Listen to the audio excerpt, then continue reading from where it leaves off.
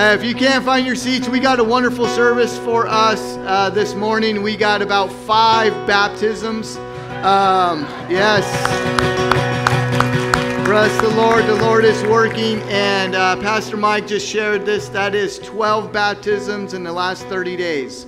So we are seeing God move. We're excited about that, and we're excited to praise Him because He is moving in our midst. We are also going to have an opportunity, if you feel like you're being left out, please know that we're going to have a worship night in a couple weeks, and that's going to be in your bulletin. We're going to have baptisms there. We're going to have rededications there. And then we're also going to, because we're inspired by Jesus Revolution at Pirates Cove, there's going to be baptisms there as well. And so if you want to participate in seeing what the Lord is doing, please do so. We're going to praise the Lord this morning for the work that He's doing, for He is worthy of all our praise. Would you please pray with me as we begin?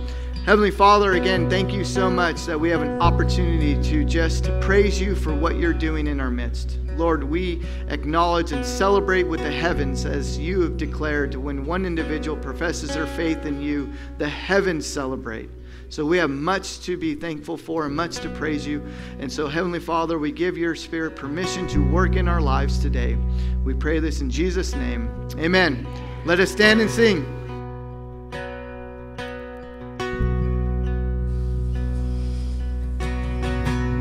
Let's sing this out together. Praise God from whom all blessings flow. Praise Him, all creatures here below. Praise Him above you, heavenly hosts. Praise Father, Son, and Holy Ghost. Amen.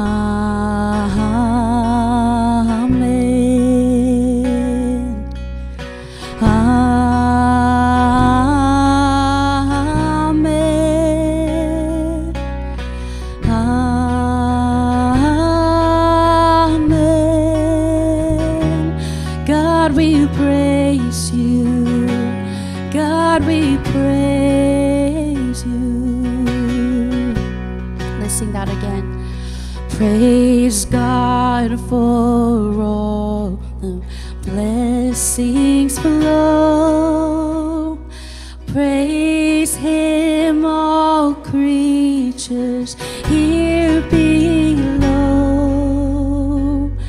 Praise Him above you, heavenly hosts.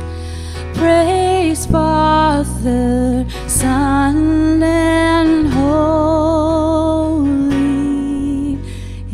Ghost.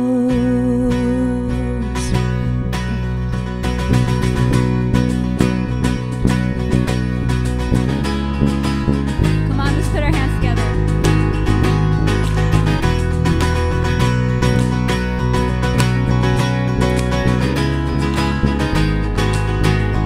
Come, let us worship. Come, let us worship our King. Come, let us bow at His feet. He has done great things. See what our Savior has done. See how His love overcomes. He has done great things. He has done great things. Oh, hero of heaven, you conquered the grave. You free every captive and break every chain. Oh God, you have done great things. We dance in your freedom, awake and alive. Oh Jesus, our Savior, your name lifted high. Oh God, you have done great things.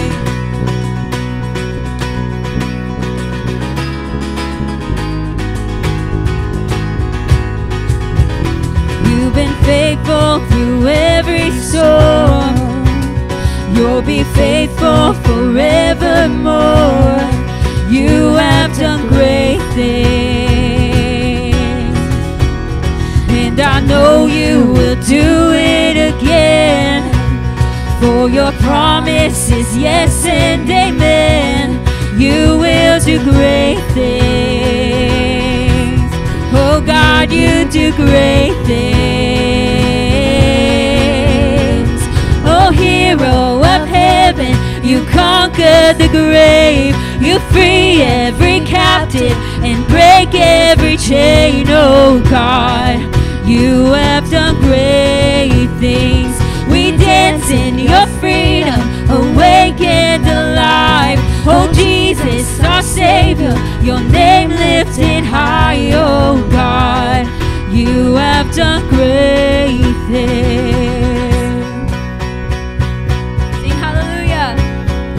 And hallelujah, God, above it all. Hallelujah, God, unshakable. Hallelujah, you have done great things. Sing hallelujah. And hallelujah, God, above it all. Hallelujah, God, unshakable. Hallelujah, you have done great things. You've done great things. Oh hero of heaven, you conquered the grave. You free every captive and break every chain. Oh God, you have done great things. We dance in your freedom, awake and alive. Oh Jesus, our Savior, your name lifted high. Oh God, you have done great things. Oh, you have done great things. You have done great things.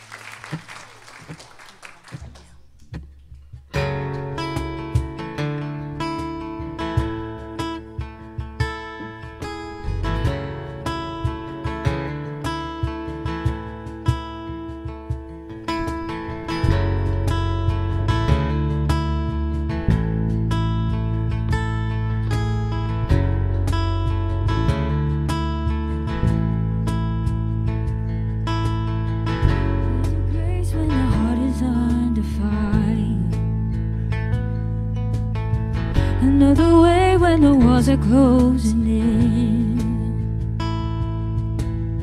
And when I look at the space between where I used to be in this reckoning, I know I will never be alone.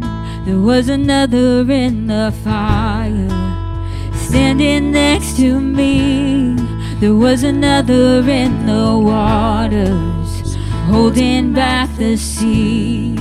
And should I ever need reminded of how I've been set free, there is a cross that bears the burden where another died for me. There is another in the fire.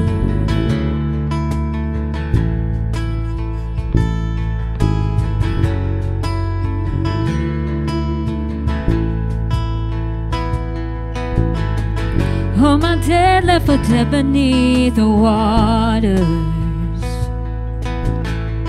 I'm no longer a slave to my sin anymore. And should I fall in the space between what remains of me in this reckoning, either way I won't bow to the things of this world.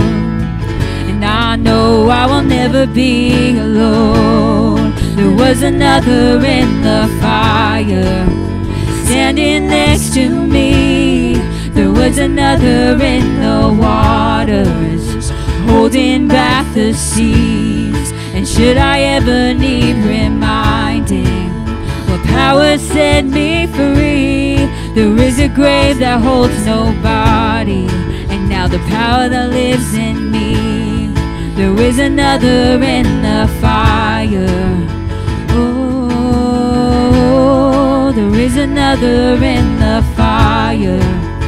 Oh, there is another in the fire.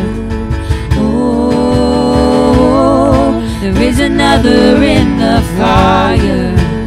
Oh, and I can see the light in the darkness. As the darkness bows to him, I can hear the roar in the heavens. As the space between wears thin, I can feel the ground shake beneath us. As the prison walls cave in, nothing stands between us.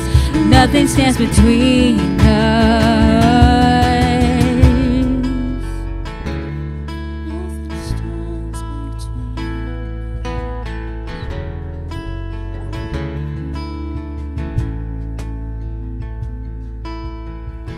There is no other name but the name that is Jesus. Amen. He who was and still is and will be through it all. So come what may in the space between all the things unseen in this reckoning, I know I will never be alone. Yes, I know I will never be alone. There'll be another in the fire standing next to me. There'll be another in the waters holding back the seas. And should I ever need reminding how good you've been to me, I count the joy come every battle, 'cause I know that's where you'll be. I can see the light in the darkness. As the darkness bows to him, I can hear the roar in the heavens. As the space between wears thin, I can feel the ground shake beneath us. As the prison walls cave in, nothing stands between us. Nothing stands between us. There'll be another in the fire standing next to me. There'll be another in the waters holding back the seas. And should I ever need reminding how good you've been to me, I count the joy come every battle, 'cause I know that's where you'll be. I count the joy come every battle, 'cause I know that's where you'll be. Count the joy come every battle, 'cause I know that's where you'll be. Amen.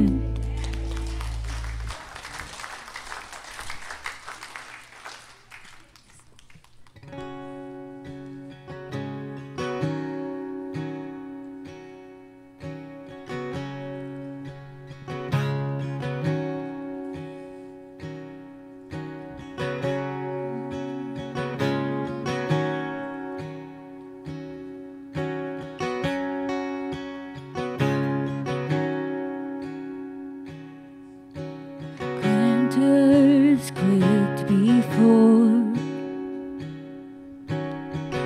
moved by the sound of his voice.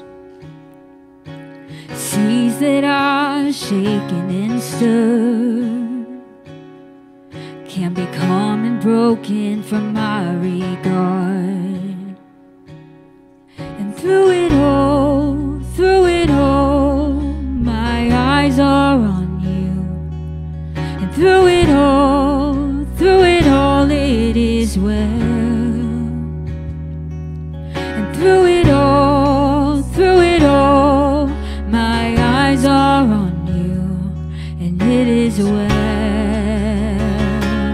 with me.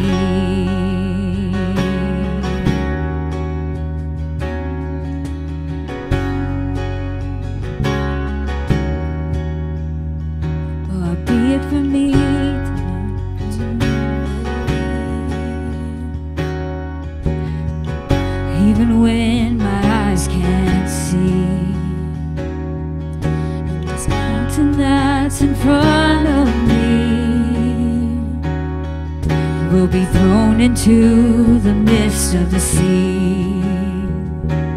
And through it all, my eyes are on you. And through it all, it is well. And through it all, my eyes are on you, and it is well. It is well. So let it go, my soul, and trust in Him.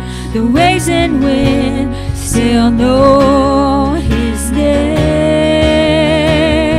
So let go, my soul, and trust in Him. The waves and wind still know His name.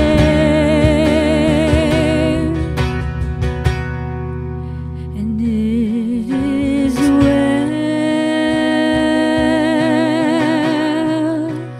with my soul. And it is well with my soul. And it is well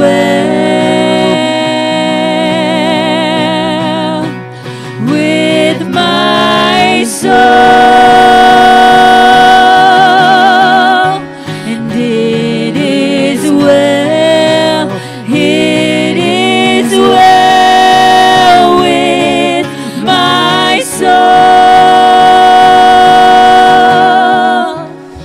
it is well with my soul. And it is well with my soul. And it is well with my soul. And it is well, it is well with my soul. And it is well, it is well with my soul.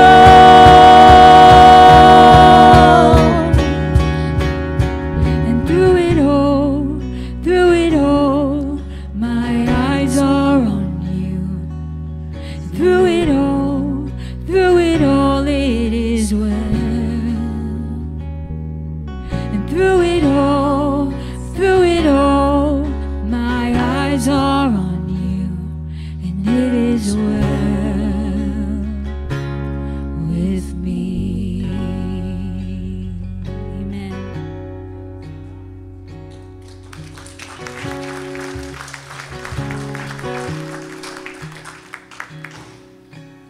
Lord Jesus, it is well with our soul, God, through all our circumstances, Lord Jesus. Lord Jesus, I pray that you just be with us in any kind of situation, God. And Lord, we seek you and we seek your wisdom, God. And that we could not only mentally feel, God, but we could physically feel that it is well with our soul, God. Because when we have you, everything is well, God. So be with us today, Lord Jesus. And we love you so much. In Jesus' name, amen. Why don't you turn around and say good morning to somebody?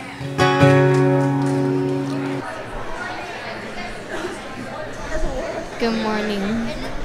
Morning.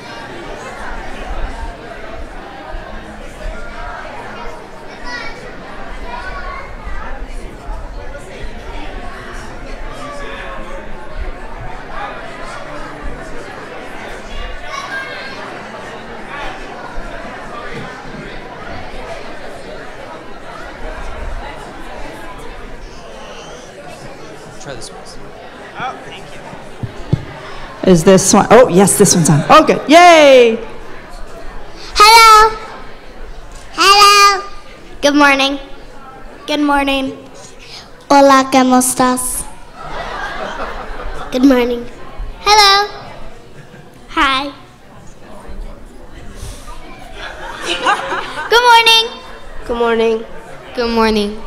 Good morning. Good morning. Good morning. All right. Good morning. Good morning. We have something exciting to start off our morning. Woo! I can't wait. Where is Pastor John? There he is. I can give it back to you real quick. Just before we get into baptisms, as we're getting started with baptisms, if you can, make your seats. One of the things I just wanted to talk about and what baptism actually is, it's publicly identifying with our Lord and Savior Jesus Christ in his death, burial, and resurrection. And it's publicly declaring, hey, this is who I believe in and want to identify it. But also there's another aspect. I was talking to Rachel, and this was actually Rachel's idea, and I was like, man, you're brilliant, so I'm going to share it and take credit for it. One of the things when it comes to even just rededications, and we're going to see a little bit of individuals want to rededicate their lives through the act of baptism as well. And if anyone has been to a wedding renewal of vows, you know how special that is when a couple, quote unquote, renews those vows, because they mean something a little bit different than they did when the first time they made them. And it doesn't mean that first time they made them that it didn't count, they didn't know. But all of a sudden with experience, it means something a little bit deeper. And that's when we have individuals do a rededication or a renewal of their faith. We see individuals saying, hey, I want to, quote unquote, let people know I know what it means to walk with Jesus a little bit deeper than I did the first time, but I'm going to continue to walk that path. And so that's what's special about rededications and renewals. And I just wanted to highlight that and share that. And again, I want to take credit because that was all Rachel's idea. Yes, and so we're going to have some baptisms. We're going to celebrate that. And here we go. Good morning. I'm going to let her introduce herself to everybody. My name is June. I'm 9 years old and I'm in 3rd grade. And I'm June's dad. So she's one of my little arrows. So the Bible, compares our children to being like arrows in the hands of a warrior. So I get to baptize one of my little arrows today and hopefully send her off in the right direction. So June, have you accepted Jesus as your Lord and Savior? Yes. No. Have you? Is it your desire this morning to follow him in the act of baptism? Yes. And with the Holy Spirit's help, will you do your best to follow him all the days of your life? Yes. And I'm going to baptize you in the name of the Father, Son, and Holy Spirit.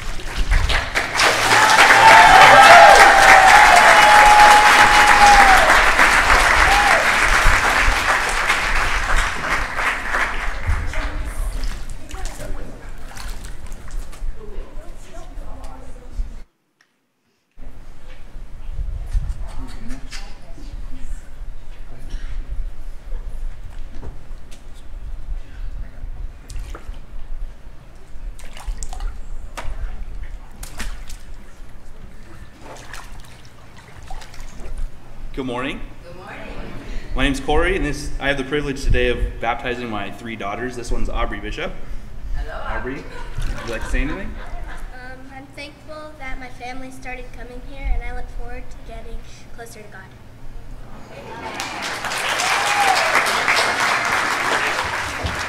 All right, Aubrey. Have you accepted Jesus Christ as your personal Lord and Savior? Yes. Is it your desire to follow him in baptism this morning? With the Holy Spirit's help, do you promise to follow Jesus in all the days of your life? Yes. I now baptize you in the Father, Son, and Holy Spirit.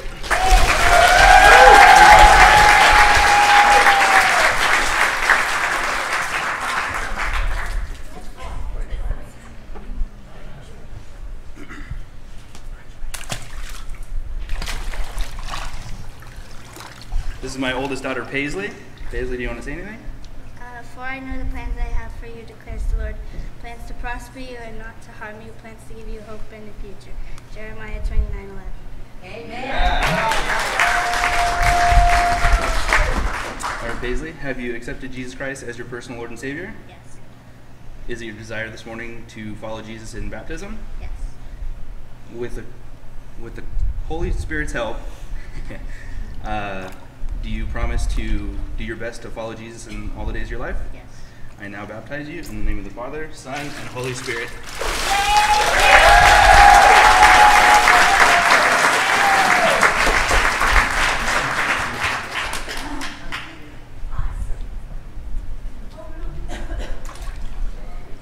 You got it. All the way in. You want me to hold you up? This is my youngest daughter, Bailey. Do you want to sing? No? Bailey, do you accept Jesus Christ as your personal Lord and Savior? Yes. Yes. Is it your desire to follow Jesus in baptism this morning? Yes. Yes. With the Holy Spirit's help, do you promise to do your best to follow Jesus in all the days of your life? I now baptize you in the name of the Father, Son, and Holy Spirit.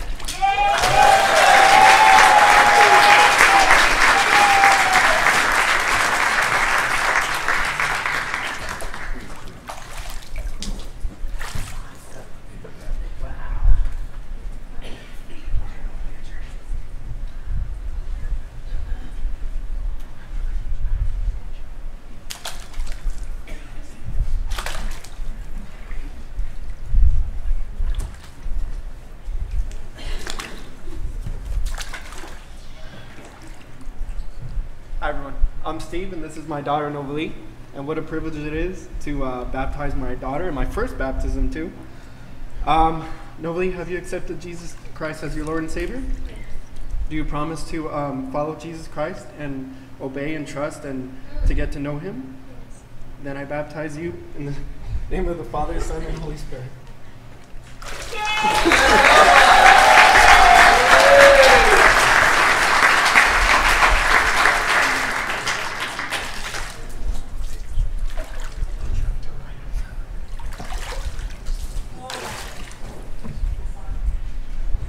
Is this on? There we go.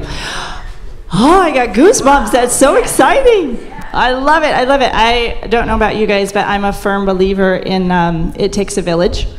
So I kind of think of these kids as my kids, our kids. And gosh, what a blessing it is to see them get baptized. I love it. I love it. All right. So all month we've been talking about forgiveness. Today, I have a question for you. Have any of you ever broken something accidentally, of course? I know you wouldn't do it on purpose because you're fantastic kids. Have you ever broken something that belonged to somebody else? My brother did. A little. A little. Oopsie. Anybody else, Chevelle? Yes. Yes, she remembers breaking it. She just doesn't remember what it is. That's okay. Well, whoever's thing it was, what happened? Did they get mad? Or did they yell at you? Or did they say, that's okay? A little bit sad. A little bit sad. But did they forgive you? Good. Forgiveness is important. And then what would happen if somebody broke something that you had that was special to you? How do you think you might react? I felt bad. You would feel bad, yeah. Would any of you get mad? I would feel mad but forgive them. Ah, that's awesome. How about you? My brother broke my doll once and I forgave him. Oh, this one right here. It's okay. You know what? When I was little, I broke my brother's bowl. He got like this ceramic bowl, and I broke it like right after he got it.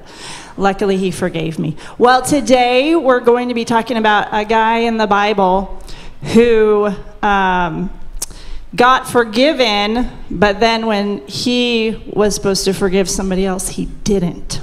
Wah, wah, wah. We're going to see what happens. We're going to find out what happens when we go over. All right? Who wants to pray? Brianna.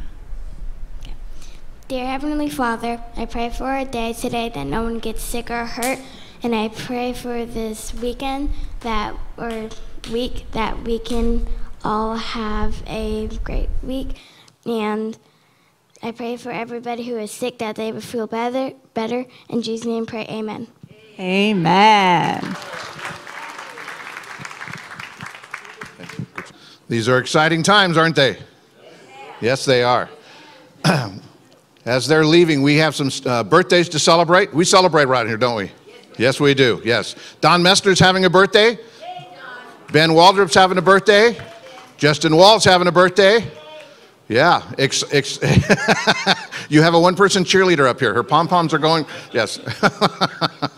That's exciting. We have several announcements, the first of which fits in with what you just were able to witness. There's a place called Pirates Cove, and on the 30th of April, we're going to have beach baptisms, and you are all invited to do that. And I know John mentioned rededication and being baptized again. Just let us know that you want to. If you don't make up your mind until you get there and you want to, that's okay also. We are just going to have a time of celebration. For some of us who were around when the Jesus Revolution was going on, we remember what it was like down there. And there is nothing like watching God's Spirit fill people and have them dance for joy once they've entered the waters of baptism. It is amazing. So you're going to want to come to witness even if you don't desire to be baptized on the 30th. We have some other announcements going on. There's a women's retreat coming up, May 5th through the 7th. If you want to go to that, then you can see Judy, and I think Judy is going to come up and say something. You going to say anything, Judy? Okay, well, actually, there's a few ladies that want to challenge you to attend. Come on, ladies. Good morning, and ladies, we just wanted to let you know, and hopefully that most of you sign up, or all of you, for the women's retreat coming up. It's on May 5th to the 7th. It's wonderful. There's a $50 deposit so that we can get our cabin saved. And last year was my first year. I was very hesitant at going because I'd never done it before. But I almost backed out at the last minute, and I was so glad I didn't. We have such a great time. And just real quick before I let Lois talk, I wanted to say, remember the junior or the youth when they went, and none of them were here on Sunday because they were coming home from the retreat. I think on that Sunday, no women should be here. We should all be at the retreat and just let the men have the service. They have great food there. We have good fellowship. It's really a good way to get to know other women in the church. And we really hope you'll join us this year. Oh, you got here. Oh, there you are. Where's Bobby? I guess I was hiding. I don't know. It was so we've been to many retreats, but the one on the mountain is so special because you're on the mountain. You get up in the morning and you say, where should I be? What should I be doing, Lord? And Lord, He talks to you the whole time you're there. And not only with the music, with your fellow sisters, but with your sisters. And it's just fantastic. It's like having a camp out or something like that. You just get up in the morning, you're just talking and you're being silly. You're eating too much. Yeah. You get to dance when you can't dance. You sing very loudly when you can't sing, but it works so well. Thank you. So on that Sunday, I guess we're going to have no ladies here, if you get your wish. But I know Judy and Lois have shared, they desire the same enthusiasm the youth came back with for the women to come back with. So if you want to be a part of that, then please talk with them afterwards. And don't let finances be a reason not to go. And I mean that seriously. We have people who will pay a scholarship for you to be able to go. If you have the time and the inclination and God's calling you to go, then please don't miss it. On the 26th, which is next week, we're going to have an information meeting. We do that semi-annually as a way of just letting you know the great things that God's doing around here. It's not a business meeting, although I think we're going to have a vote to extend the term of a couple of the elders because they've reached the limit. But outside of that, it's a way for us to let you know that in all areas, the youth, which you've been visibly able to see, the children's ministry, what's going on financially, all of that. Just a time for us to give you information. It will be put on video, so if you can't be here next week after the service, it'll be on video, and we'll send out next week a link so you can go and take a look at it that way, because we want everybody to be informed. There's no secrets around here. Anything you want to ask, you're more than welcome to ask any given week. Let's see, also on the 23rd, a lot of announcements. On the 23rd, we have another worship night, and if you missed the last one, you're going to want to be here for this one. It was amazing, amazing. And if you get a chance to go see the movie, and by the way, there's a bunch of us that are going today at 4:30, the 4:30 showing at Dos Lagos. You can go online, get a ticket, and meet us there. We're going to have a fun time just being with each other and watching some history replay itself. So with all of that, every week, we dedicate a period of our time to demonstrating that God's first in our lives. And we do that through our tithes and offerings. And we're going to receive those now. Would you please bow with me as we pray and get ready to receive them? Father, we give you praise. We thank you. It is because of you that we gather together. It is in your name. Father, we know that the world has absolutely no authority or ability to invade us when we are close to you. And we pray, Father, in all areas of our lives, including our finances, that we will dedicate them to you, knowing that all of it comes from you anyway. I pray for those who give today that you will bless them, Father, abundantly from your abundance, not what they imagine to be abundance, but from your abundance. And Father, we pray as that happens, we get to see the world recognize that, yes, there's something different about us. We have your light inside of us. We pray all this in Jesus' name. Amen.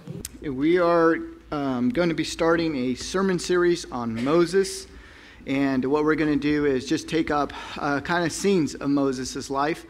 One of the things that I think it's beneficial for us to recognize that God, and he brought Moses from a simple, humble beginning and used him greatly. And a lot of times we think, oh, that's awesome for Moses, because Moses was Moses. If we think about it, we all grew up with the movie Charlton Heston, and you're like, he's Moses. Big old beard, booming voice. We're like, yeah, of course God can use someone like Moses, right? But Moses had some insecurities. Moses fell short on a couple of areas. And as we go through, we're going to see the human aspect of Moses, but also God's relationship with him. And so we're just going to take some highlights and just really focus on God using Moses and how he really led his people and the people he was surrounded with.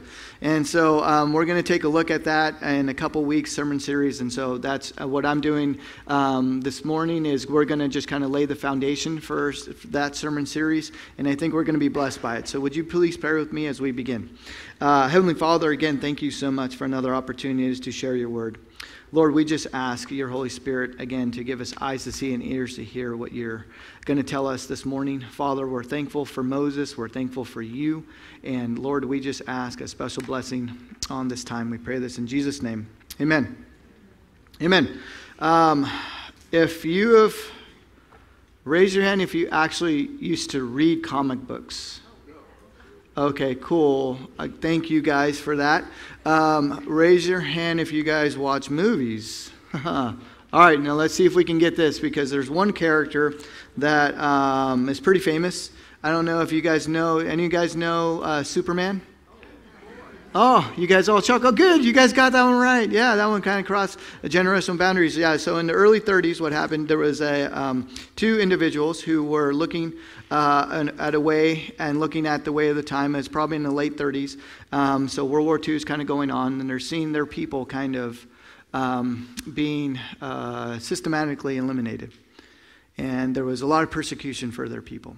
And in this task that they were given to write a comic strip, and they were given an opportunity to say, what kind of hero do we want this person to be? And so they decided to look at their own religious background, and the hero in which they decided to model after Moses was Superman. And so two Jewish authors actually brought in together, and if you look at the similarities between Superman's birth and Moses are very similar. So if you remember Krypton, if you remember how Moses, Superman turns into Jesus later, just so you know. That's how it works. Seriously, he morphed into Super Jesus. But originally how it started is in Krypton, the planets, there's persecution. And then his mother and father put him in a basket because it was hostile to where he was at. And they ship him up to another area. And all of a sudden he is raised by people that aren't his parents. And he's sent there to be a deliverer for that people. And it's interesting that we see that now, right? Had no idea. I remember being a comic book nerd and I heard that. I was like, huh? What? That's awesome. I'm like, Super Moses. And then he becomes, like I said, it's Super Jesus now. If you see it, it's Super Jesus. He's a Christological character now, if you've seen it now. And so it's kind of morphed into that. But that's what these two individuals used. And even in his his name in Krypton, Kyle, is a derivative of God's voice in Hebrew. And so they were intentional about this character. And so for some of us who have heard the music, wonderful melody of Hakuna Matata. What a wonderful phrase. Hakuna Matata. Right? Some of you know the rest of the lyrics. But I'm not going to sing it because I'm offbeat. You're welcome. Right? So Lion King, right? We all seen Lion King, and guess what? Just like they had inspiration from Superman, they also have inspiration in that, to where their leader, who is part of the royal family, is now exiled and then returns to his proper family to redeem and to restore it. Just like Mufasa had him. And Simba, here he is. So you see these themes. And it was interesting when I learned it because I was watching a documentary or the behind the scenes of Lion King. And when that brought up, I was like, I never saw that before. That was new for me. I was like, I can't believe these popular culture were pulling themes from the Bible. And we forget, Moses wrote the first 5 books of the Bible. So Moses has a theme that he wants us to see in the book of Genesis. And he has a theme that he wants us to see. It was like, hey, this is how God interacts with his people. And if we remember the garden scene, that God created the heavens and the earth. And what kind of God do you think Moses wants to tell and his people to be reminded of while they are traveling in the desert for 40 plus years? A very powerful God. Not only one God, but the God who is the creator of the universe. Right? And so Moses is telling his people, is like, guess what? This is the God you worship. And you might not be thinking that because you're in the desert where it's hot. Right? You're not be thinking that because you're kind of grumpy. Because you don't have a lot of food that you used to eat. Right? So Moses is wanting his people to focus on the God of the universe, and he builds and he paints the wonderful tapestry of the first creation, the first week. And he's saying, this is the God we worship. And then all of a sudden he created you in his image. We have a function now. And he says that, and he goes, Adam and Eve, and then he gives them a responsibility, and he points them back, and here are the themes of that. How long did that last in the garden for them? Right? Not very long. There's not a full scene of the garden. What we see is the fall. To where people now create a will that is just like God's. But all of a sudden that will now is telling themselves, we get to do what we want. Right? It's not that bad living apart from God. Doing what we want to do. And then you see the fall just take a nosedive. But did God give up on his creation? The answer is no. When they messed up, you're going to see that theme over and over in Genesis. And that's what Moses is writing, that God didn't give up on his people when they messed up. Over and over. You see it. This is Moses writing, telling his people who are going to be reading it, because some of them aren't getting into the promised land. And he wants them to know, but God didn't give up on you. He's still present with you. Even though you don't get to enter in the promised land, he's there. He loves you. And guess what? I'm part of that too. If you guys remember, Moses didn't enter in the promised land. And we're going to talk about how and why that happened. But here Moses is setting the tapestry of the God of the universe. And you have themes. You have themes that he's pointing to where people are continually rejecting the way they've been designed to live and wanting to live on their own way. And they said, "On my way is better than your way." And you see it. You see it with Noah. You see it with the Tower of Babel. And then all of a sudden we have Abraham. And Abraham is the perfect family, right? He was a perfect example. He never lied. Right? Twice. That guy, she's not my wife. That's my sister. Right? And so we see how God selects Abraham and through his family. And we see all of a sudden why Abraham is hailed as the father of Abraham. He's the father of our faith because of what he does, his belief in the God of the universe. That something might happen as he lays his only son on the altar, to where we know as parents that if Lord asked me in a certain time, I would have no problem putting my kid on that altar. You're like, if you call me right now, not a problem, Lord. Right? But this was his only son, miracle son. And you guys know a miraculous birth that was in that story. And he lays him on the altar. He pulls the knife out. And in the Mediterranean culture, you know when you pull that knife out, you're intended to use it. It doesn't go back in the sheath. It goes to be used. God sees that. He goes, hold that, stop. Here we go. Lamb right here. Pull Isaac off. Isaac's like, thank you. Awesome. Right? Lamb goes on, the sacrificial lamb. He goes, I know that you love the God of miracles more than that miracle. Okay, let me say that again. That you love the God of miracles more than that miracle. And that was a point of Abraham. And you're going to see that over and over with the nation of Israel. Do they love the God of the miracle versus the miracle in itself?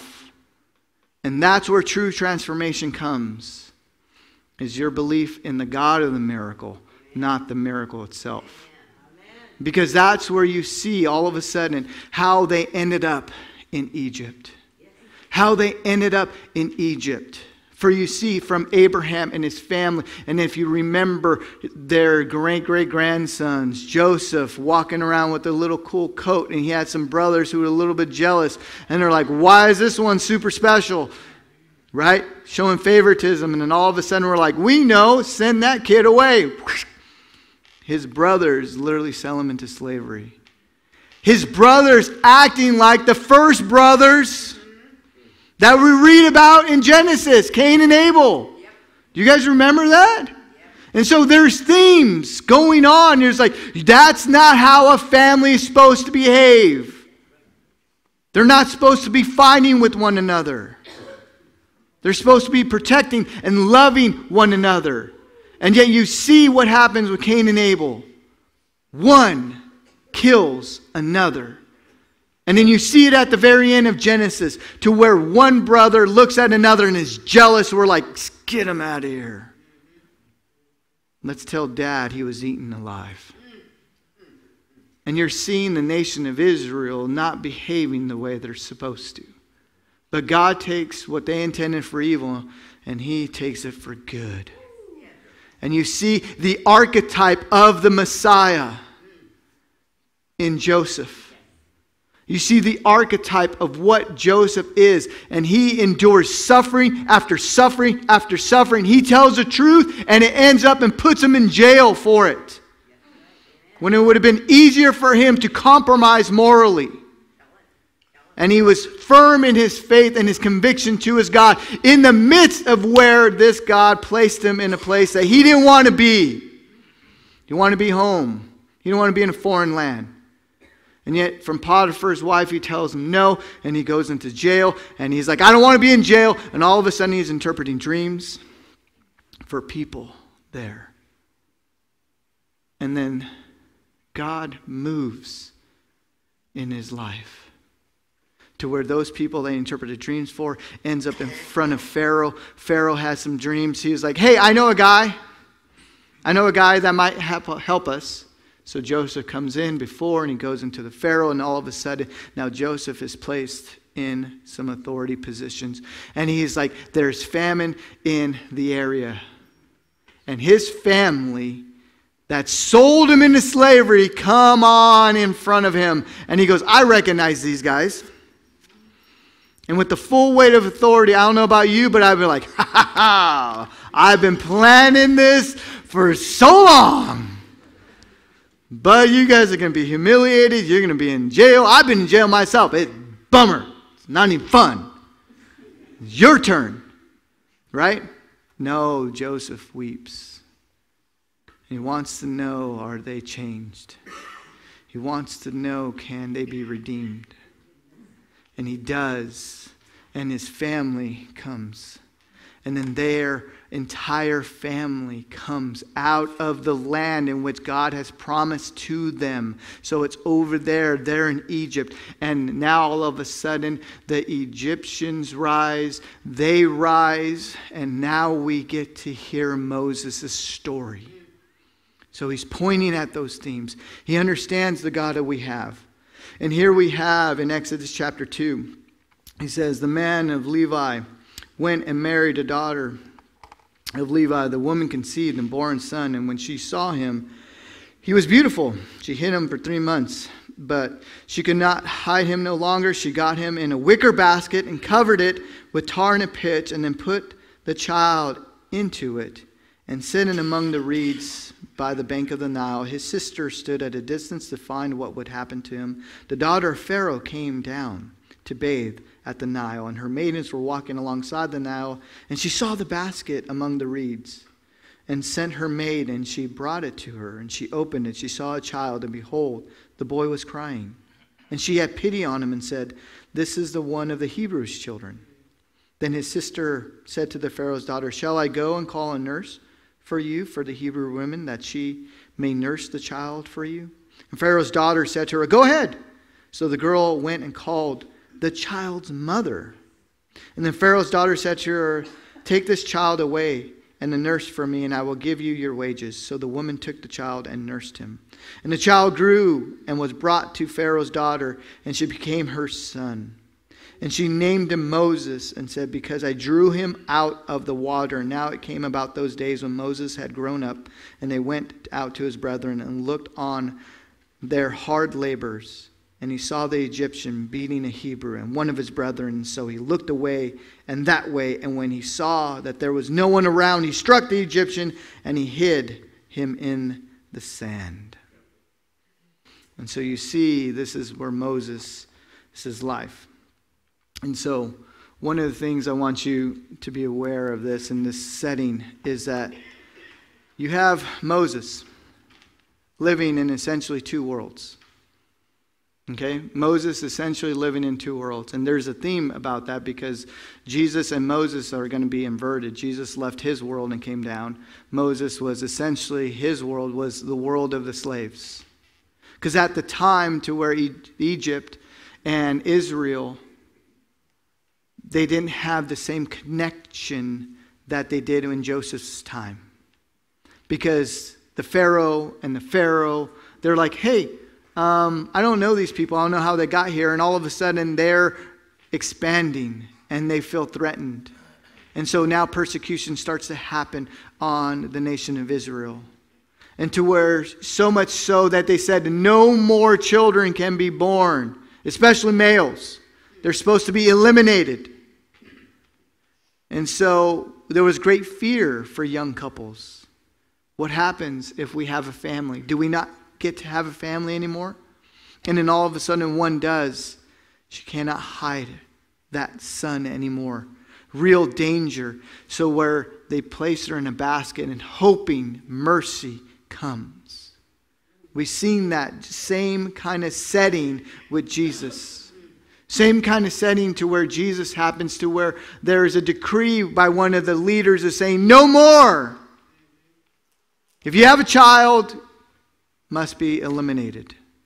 So much so that Jesus' mother had to flee the area and have the child in return.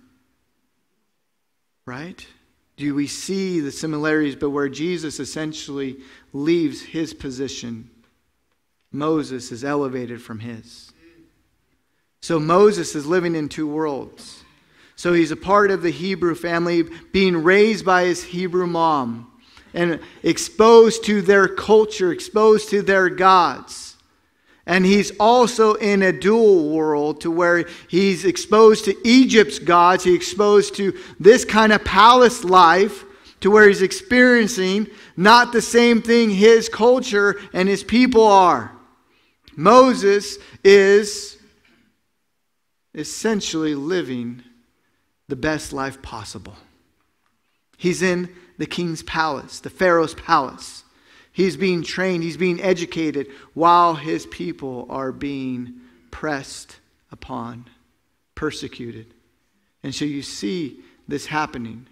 And so what I want you to know is this, that some of you might feel like you've had to live in two different worlds. And God understands that.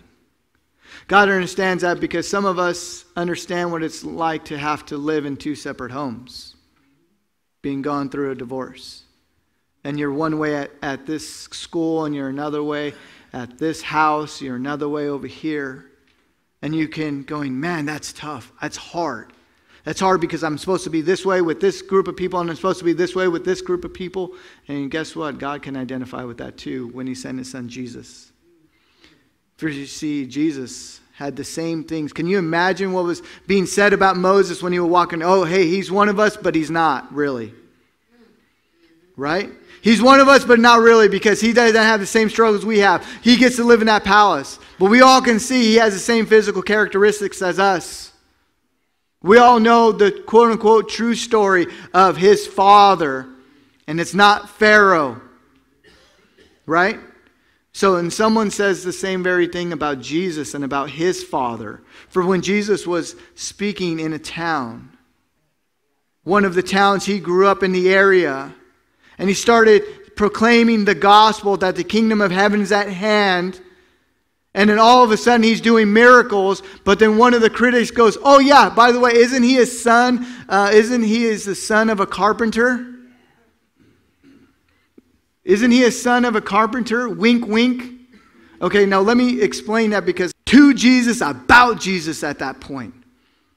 Because when they're saying, hey, by the way, isn't his dad a carpenter? Wink, wink. What they're really saying is, we heard the rumors. We know Joseph's not your dad. Or another way, what they're really calling him is, Jesus, you're a bastard. Woe is right. Because that was the common. Isn't he a son of the carpenter? Wink, wink. So Jesus understands that. Being sent to a people, a part of the people. Right? Same way with Moses here.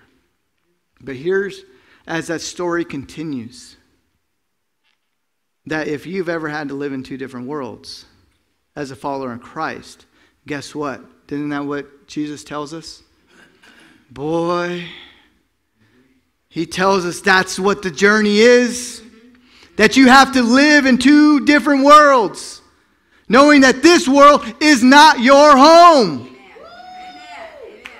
Right? That you have to live in two separate worlds. That world is your true home. That this one is not. And he's saying, if you're going to be my follower, you have to keep your eyes in heaven. Right? He goes, knowing that what you experience here isn't for eternity. To keep your focus, running the race like Paul tells us to run. Keep us focused on the prize, where we're going to be whole.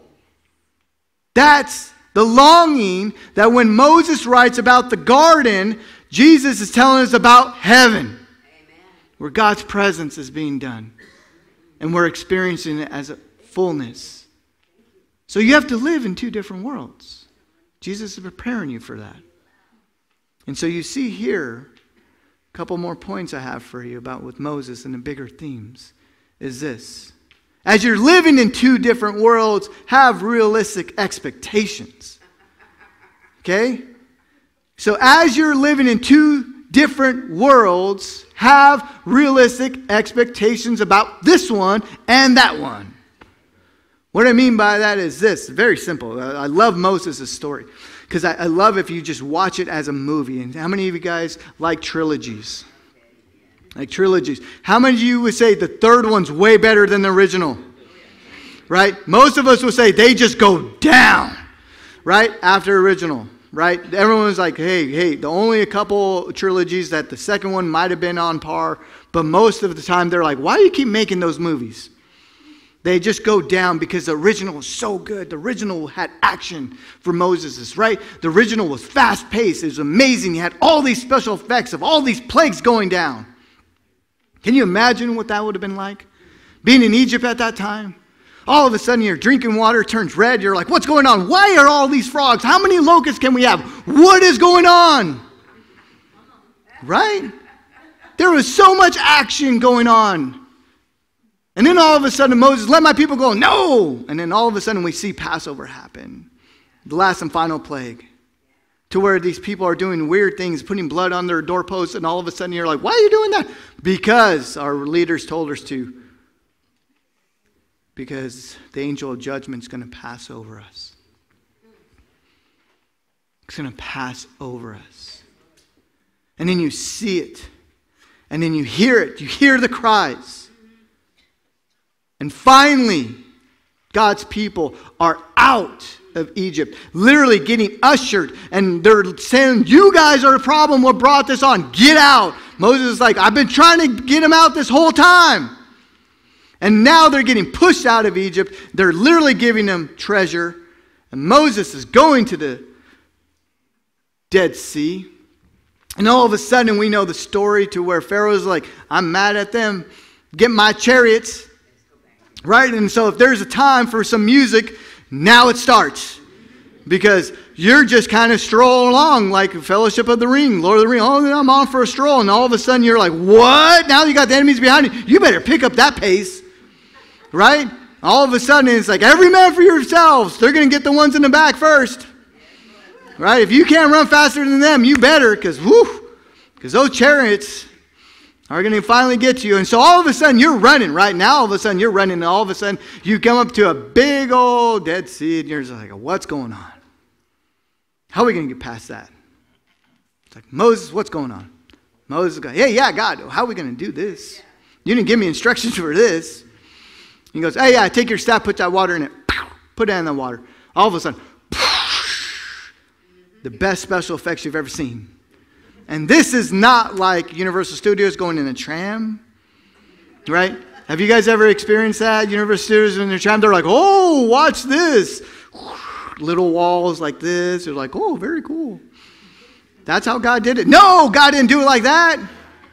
Boom! Walls of water. Dry land. You're being chased. Right? How many moms are holding their kids going, let's go? How many kids are going, that's cool? Right? They're just running through that sucker. And all of a sudden you can see the chariots. They're coming. And then God goes, hey, yeah, Moses, you want to see something cool? He's like, yeah, how do we get it past this? They're still after us. He goes, yeah, just wave your staff over the water. And you can just see it. The chariots get spun around. They're just getting on the ocean just like we're Saving Private Ryan on Normandy. Right? Body on body. Wave on wave. They didn't fight that battle. God did. Amazing, right? That is awesome. That's like, yes, Jesus, that's amazing. God, you are powerful. You are just a champion. You are a fighter. All of a sudden, we're like, yes, end there. That's the story, right? That's awesome. Cliffhanger, boom. Can't write anything better. And then all of a sudden, the sequel happens. The sequel happens where, those same people who believed in their God at that moment, all of a sudden don't believe very much. All of a sudden start complaining about, hey, what are we going to eat? Like every parents love that word out of their children's mouth. Hey, what's for dinner? What's for dinner? And then you tell them, I don't want to eat that. Well, then it looks like you're fasting. You're having a spiritual night tonight. Pray to Jesus. He did it for 40 days. You'll be fine.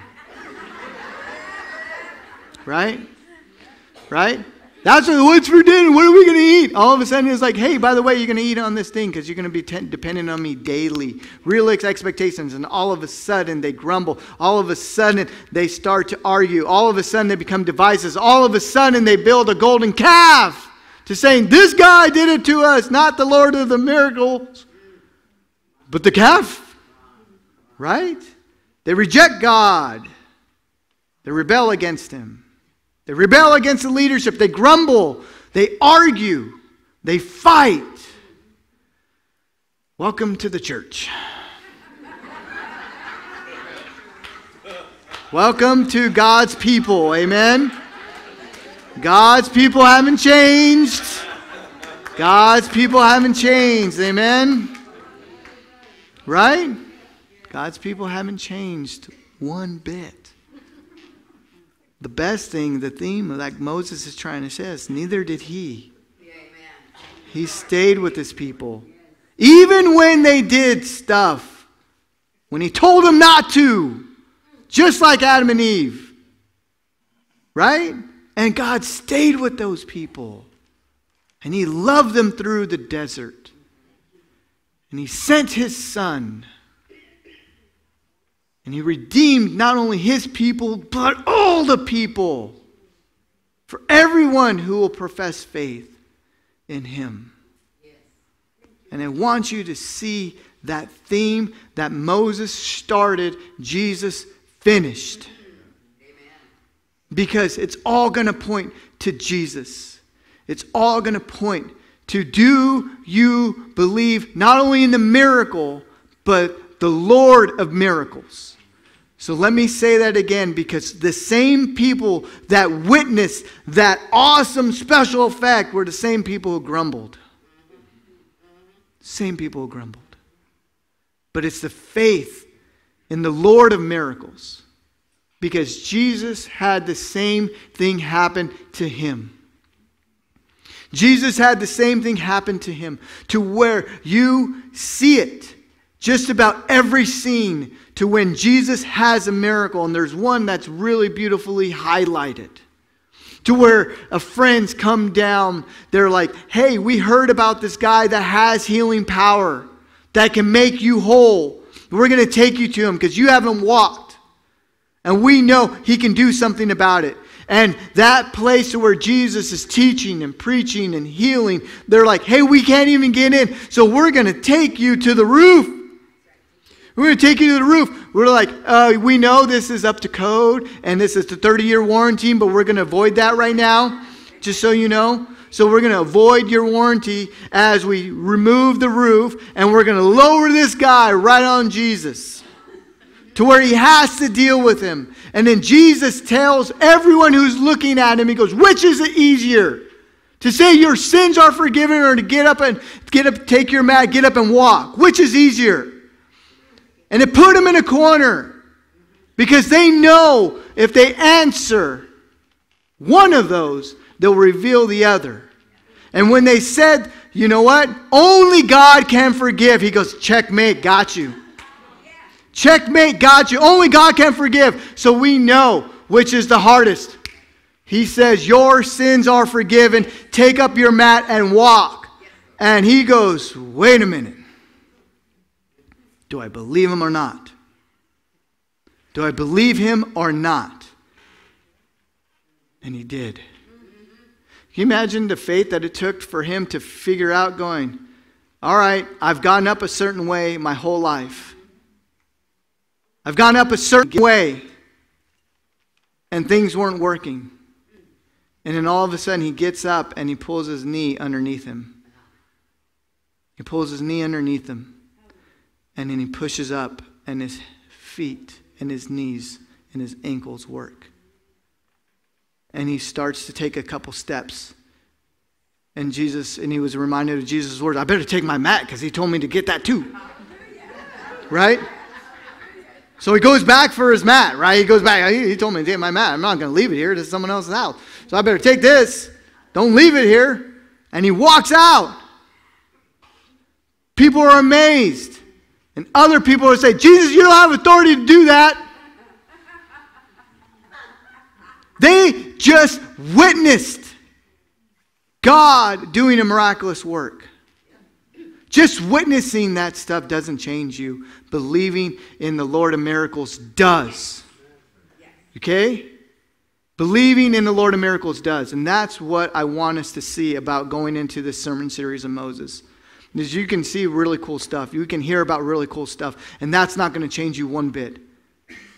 But believing in the Lord of miracles will absolutely revolutionize your life. Amen? Will absolutely transfer you from one kingdom to the next. Will absolutely let you experience God's love, unconditional love, when you mess up and when you are just faithful. Because Moses was faithful in a lot of places. Moses was faithful in a lot of places. But you can see that he was also human. And he wasn't perfect. And Jesus was.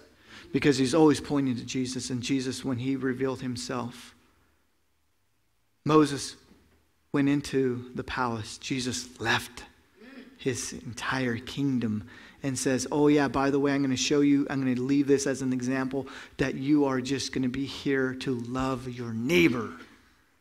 Give me that towel. Can you imagine washing people's feet that you knew was going to bail on you when you needed them most? These guys were going to be asleep in a few short hours, and all he needed them to stay awake and pray. And they're like, Jesus, Passover was so good. I'm so tired. All of us after Thanksgiving, right? All right, big old food in our belly. We're ready for a nap. That's what the disciples were. And Jesus is like, stay awake. Pray with me. You don't understand what's happening. And he's led to the cross. But it didn't stay there. Because we celebrate Easter in a couple weeks, and I call that the Christian Super Bowl. And then all of a sudden, Jesus is telling everyone that is finished. Jesus is telling everyone, you are redeemed, you are forgiven. Your sins are no more. And everyone is entrusted with that message that they have freedom and they can be made whole through Christ. Saying, if you confess your sins, he is faithful and just. If you believe him with your heart, you shall be saved. It doesn't just say, as long as you see the movie, you're good. Right? If you just watch it, you're fine. No, he says if you believe, you're fine. You believe, you're good. And that's what Jesus is calling us. The same thing that Moses wrote about. Amen? Amen. Let us pray. Heavenly Father, again, thank you so much for an opportunity is to just share your word. Lord, we're excited to just witness what you're doing. But Lord, you've asked us more than to just witness what you're doing. Lord, you've asked us to believe and to testify. Lord, we just acknowledge that we need more faith. We need more faith to share our faith. We need more courage. We need more boldness for, Lord, the individual that follows Moses prayed for that. He prayed for courage and prayed for boldness, knowing that he was going to be asked to do things Moses didn't, which was lead the people into the promised land, and they were going to have different obstacles. And so, Lord, we pray that you give us the faith, you give us the courage, you give us the boldness to where Paul essentially tells his readers in Romans that he is not ashamed of the gospel, for it has life, for it has healing. And so, Lord, we pray if there's any individual here that hasn't placed their faith in Jesus Christ as their Lord and Savior, we pray they do that today. Lord, if there's any individual here that says, Lord, I just need to rededicate my life to you because there have been other things that they put in the middle. Lord, we pray that you minister to that person as well. Lord, just like you never abandoned your people when they made mistakes, tell that person today that they haven't been abandoned when they made theirs. For it's by grace that they've been saved. And Lord, just like Paul was able to do, and he never let it as be an anchor, all our past sins, Father, are forgiven. And Lord, Paul was a minister of the gospel, and he had past sins, just like every person, just like Moses had a past sin of murder, Lord, and you still used him. Lord, encourage us, inspire us to share the good news of what you're doing. We pray this in Jesus' name. Amen.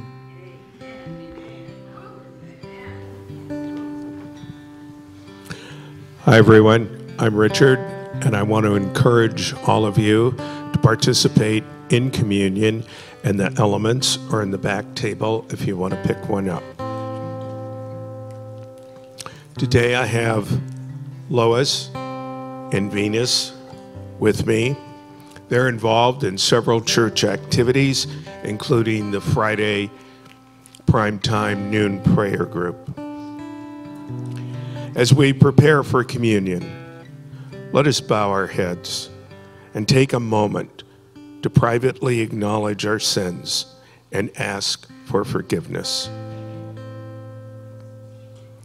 Dear Lord, we thank you for bringing us together and inviting us to share communion with you.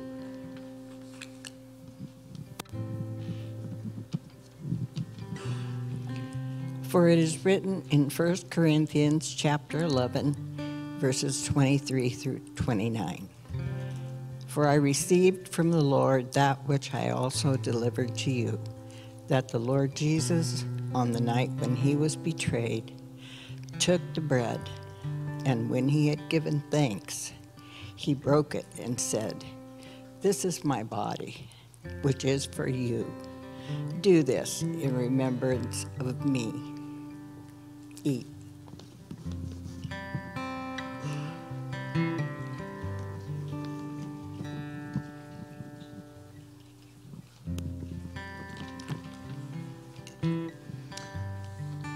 In the same way, he also took the cup after supper, saying, "This is the cup, is the new covenant in my blood.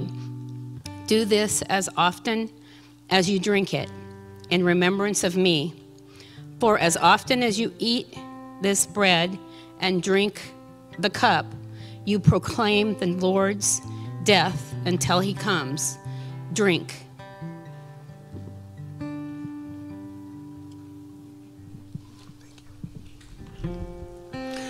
The primetime group meets this Friday at noon, and those of you that want to come have lunch and listen to Lynn Edmonds as he leads the group, you're more than welcome. Thank you.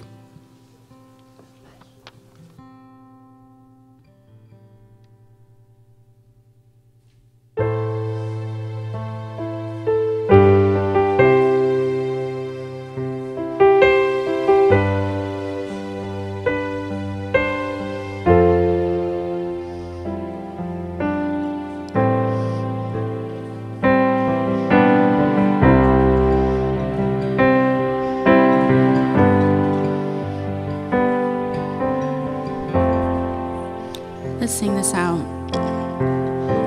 You called me out upon the waters, the great unknown. My feet may fail, and there I find you in the mystery, in oceans deep. My faith will stand, and I will call upon your name and keep my eyes above the waves. When oceans rise, my soul will rest in your embrace. For I am yours, and you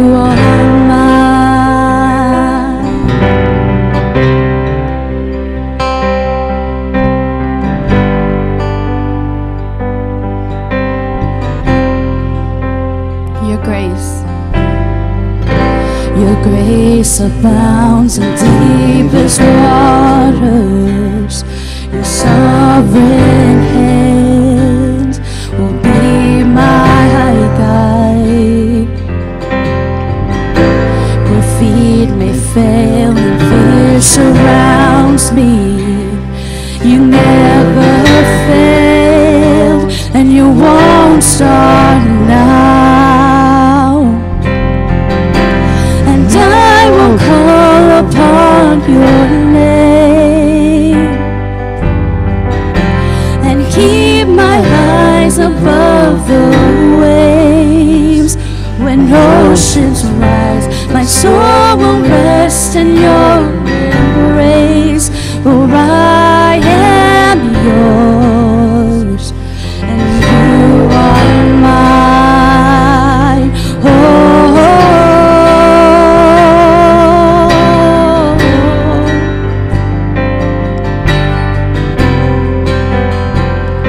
Yes, you are mine.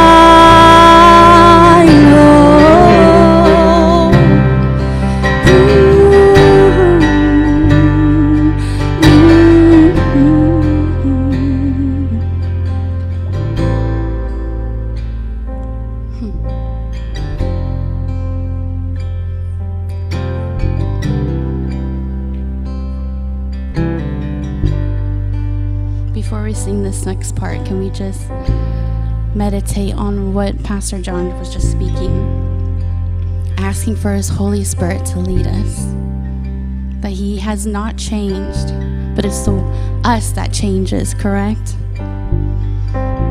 So as we sing this out, can we sing it from the deepest parts of us and asking that his Holy Spirit continue to be that same guide for us in every single season. Spirit, lead me where my trust is without borders. Let me walk upon the waters wherever you would call me. Take me deeper than my feet could ever wander. My faith would be made stronger in the presence of my Savior. Spirit, lead me where my trust is without borders. Let me walk upon the waters wherever you would call me.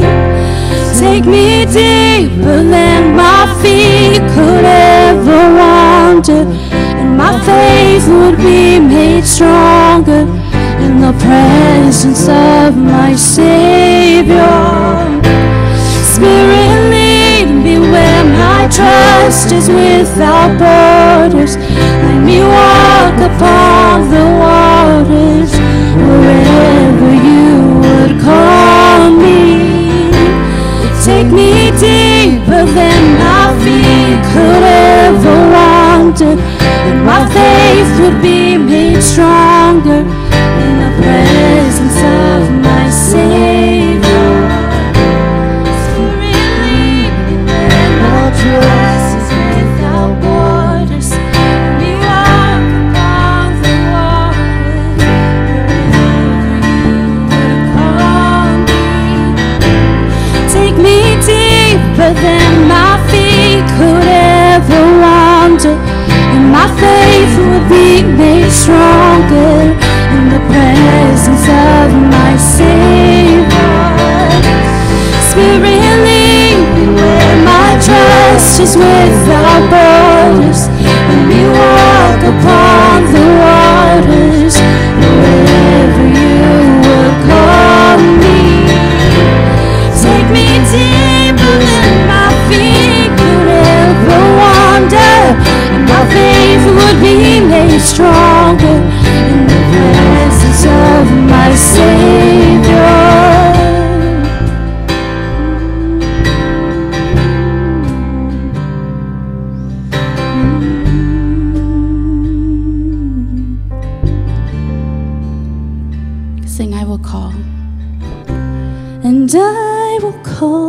upon your name. Keep my eyes above the waves. When oceans rise, my soul will rest your embrace. For I am yours, and you are mine. Father God, we thank you, Lord, that you are ours, God, just as we are yours. Father God, may you just anoint us here in this very moment, God, to be refreshed, to be renewed. May your Holy Spirit continue to do the good work that you have promised to do. May you bring it to completion, Father God, because we are begging more of you, God. We are a God-seeking church, Lord, so we're asking you now, Father God, to fill us, God. I pray a blessing upon this church, upon every family represented here, Father God, that you cover them, that you move in their lives, Lord God. Make something new of us, Lord Jesus. It's in Jesus' name that we say together, amen. Amen. Oh yeah, I forgot. We're dismissing. Yeah. Pastor John, awesome as always, and I hope you guys have a blessed rest of your week.